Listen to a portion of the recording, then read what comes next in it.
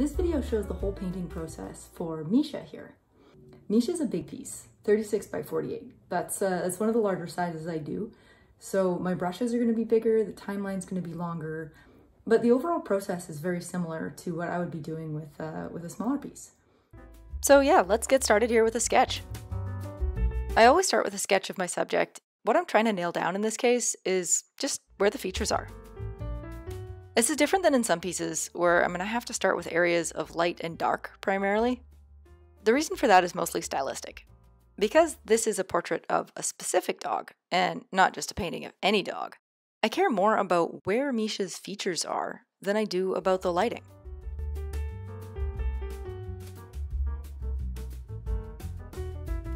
The lighting in the reference is fairly diffuse, so Misha's true colors are what I'm using, for the most part.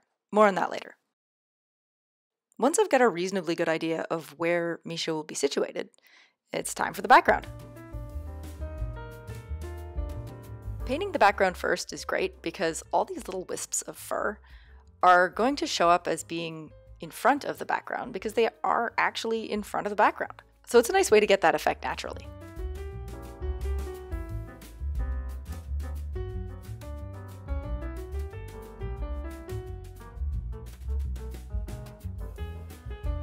I like to get all the edges in early, while I can still stick my fingers in the middle of the canvas for support.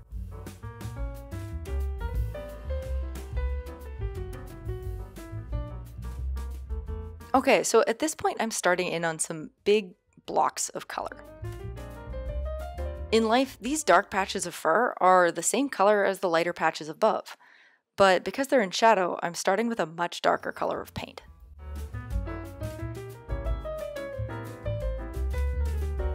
Now I'm just going around the painting looking for anywhere that's that color to block in.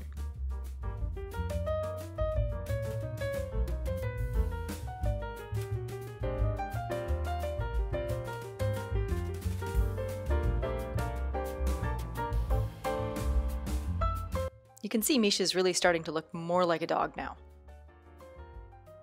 Okay, let's get started on some of these pinks. I wanted to get these in early to make sure that they play nice with the browns, that they're about the same level of saturation and so on.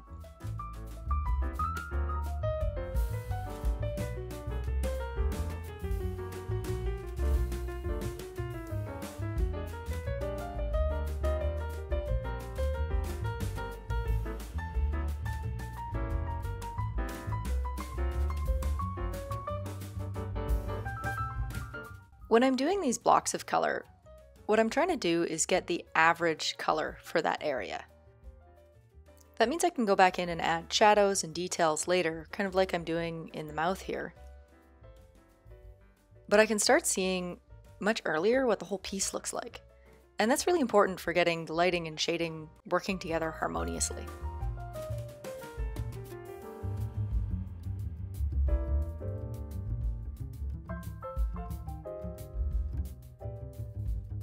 You can see with this big brush, I'm still painting everything in the direction of the fur.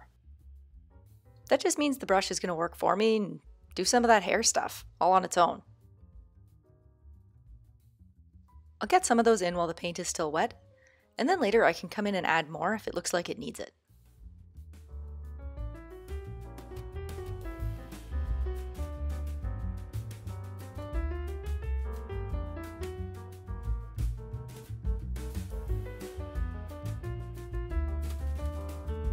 I don't want to get too bogged down in details until I've put some paint on every bit of the canvas. A really great way to stop yourself from getting bogged down in details too early is by sticking with a big brush. I mean, look how much ground I'm able to cover quickly when I've got this big brush in my hand. I mean, I know it's sped up, but relatively speaking, this is still very fast.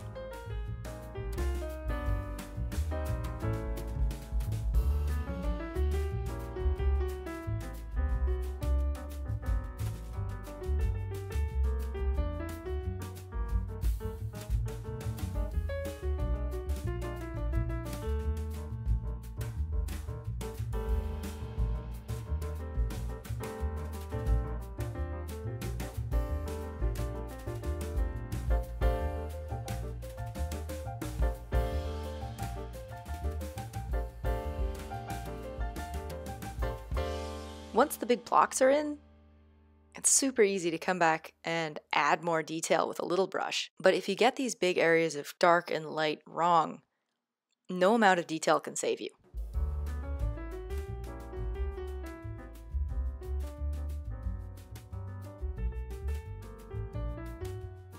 And one of the reasons I did this kind of weird halo there and then came back and filled in the background is just so I've got somewhere to hang on to it while I do those edges. And now that everything has some paint on it, just about, I've moved away from that really big brush and into a smaller one.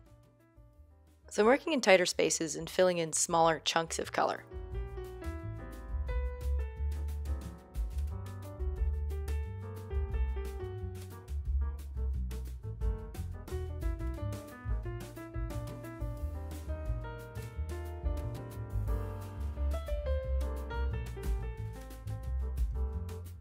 The more experienced I get, the more my color blocks tend to be bigger and more averaged. That's something I'm working on this year. I'd like to be able to do a big brown base coat under all of those brown areas and then work the details in. I think it'll always result in a stronger piece of artwork. For now though, we're doing little bits and getting better as we go. Ah, the eyes. These are my favorite part. Something I find super helpful when painting eyes in oil paints is to start with the iris color in a super thin wash. So I've thinned this down with mineral spirits. I don't know why, but the translucence gives it way more depth than using opaque colors the whole way through. I'm sure other artists have other ways of doing this, but for me, starting with a translucent iris is just the way to go. After that, I'm coming in with the dark shadows at the top of the eye. Not where you usually expect shadows to be, but in the eye, because it's recessed under the eyelid, you always wind up with the top being darker and the bottom being light. If you get this right, you get an amazing round, translucent eyeball. If you get it wrong, it'll be a bit flat. Well, I've got black on my brush. I'm just going to deepen some of the shadows in the area too.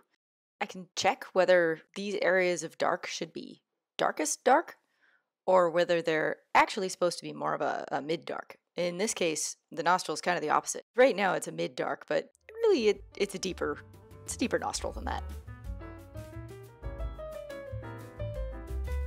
Let's get some quick little bits of fur texture here, just blending the edges where the colors meet, because that kind of happens with dog faces. But I want to talk about the eyes some more. When I paint eyes, they go through a couple stages that look kind of flat and weird. And that's because when I come back in with the highlights, I don't want that to mix with the underlayers necessarily. So I'll do the colors that are what I think of as kind of the object color, the iris and the shadow, but I'm not going to paint in any highlights. And when eyes don't have their highlights in them, they kind of look a little dead. Much better. Now I'm going to keep just working around the canvas, very little brush, adding details. Here I'm working on some mouth wrinkles, getting some highlights and lowlights in there, just pushing the paint around until it mostly looks right, like a dog lip. And when you're painting, you got to keep in mind, some of these stages, they're not going to look good the whole way through. The end phases are really satisfying most of the time, but sometimes it's like, whoops, well, that looks awful, and you just kind of roll with it. Keep brightening the bits that are too dark and darkening the bits that are too light, and it'll get there.